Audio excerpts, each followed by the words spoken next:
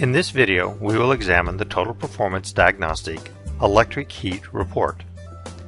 When you log on to your Total Performance Diagnostic account, Total Performance displays the Diagnostic Report header.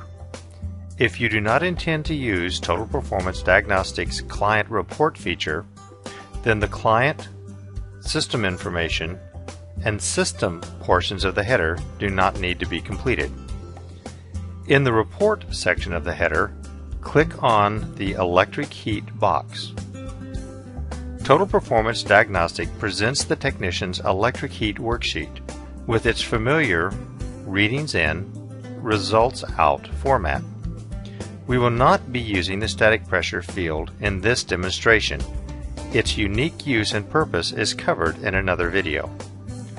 The reading side of the worksheet is completed by entering the data collected from the electric heat system into the data boxes located next to the designated reading. Let's start entering the readings and system information we've gathered. Nominal tons is 3 tons. Total Performance Diagnostic utilizes nominal tons in its electric heat calculations because it is often the easiest way to estimate if a system has the right amount of heating capacity. For example, heat pump systems, even in warmer climates, require a minimum of 5 kW of electric heat per cooling ton in order to avoid cold blow during defrost. In colder climates, however, the heating to cooling BTU ratio will be greater than 1:1. So Total Performance Diagnostic allows this ratio to be customized for any climate condition using our preference modification menu. When electric heat is used without any air conditioning, the number of 5 kW heat strips, or the total kW divided by 5, should be entered in the nominal tons space. An additional benefit of using the nominal tons data is the ability to calculate and compare cooling CFM.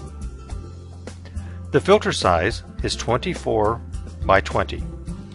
Indoor unit voltage is 230 volts. The first set of air temperature readings is used to calculate heating performance and should be taken with the system calling for heat and the fan set to the auto position. Fan auto return temperature is 69 degrees. Fan auto supply temperature is 110 degrees. The second set of air temperature readings is used to calculate cooling CFM. The technician must first verify that the fan on fan speed and cooling fan speed are the same. Then set the thermostat fan selection to the fan on setting and take the second set of air temperature readings. Fan on return temperature is 69 degrees. Fan on supply temperature is 106 degrees. Our final entry is the element amp draw of 60 amps.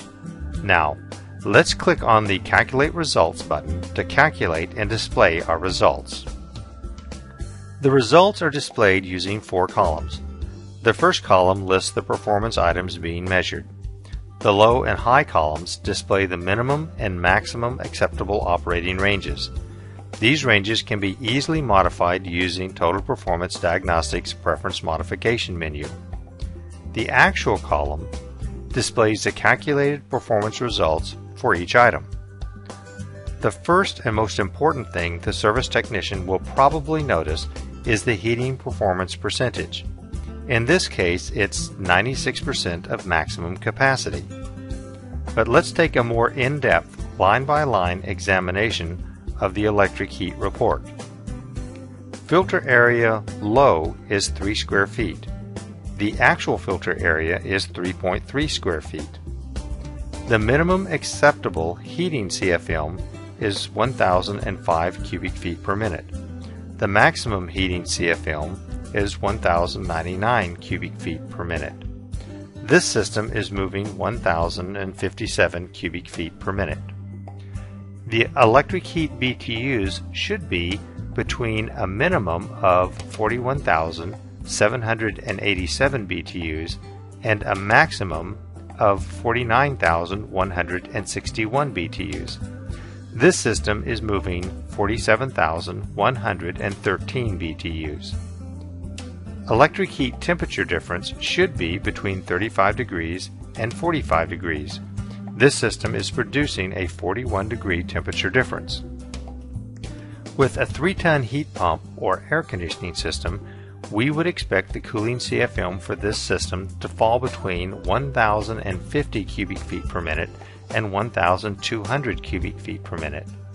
This system's actual cooling CFM is 1,172 cubic feet per minute. Clicking the Save Report button at the bottom of the page will save, archive, display, and email the client report. Performance Diagnostics Client Report contains the same information as the technician's worksheet. The report information, however, is reformatted to present your company as a professional organization and to better communicate system performance to the client. Your clients will love the clarity and level of detail included in the client report.